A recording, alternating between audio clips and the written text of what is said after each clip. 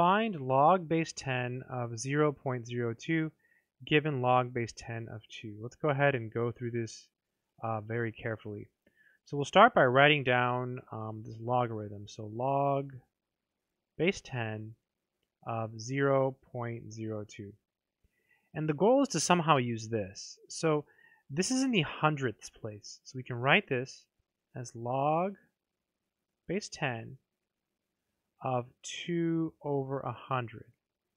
Same thing, because it's in the hundredths place. And now we can use something called the quotient rule.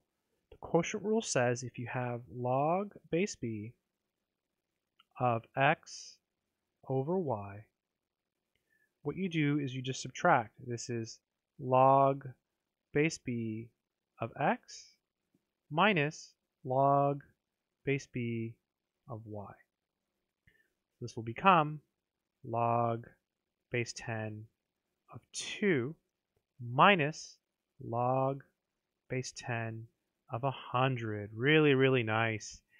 And we know this one, which is awesome. So that'll be equal to 0.30103 minus, and then this here, to do this, you say 10 to what power is 100? 2. Boom, there it is. And then I'll just go ahead and put this in my calculator. 0.30103 minus 2. So this is negative 1.69897. And that would be it.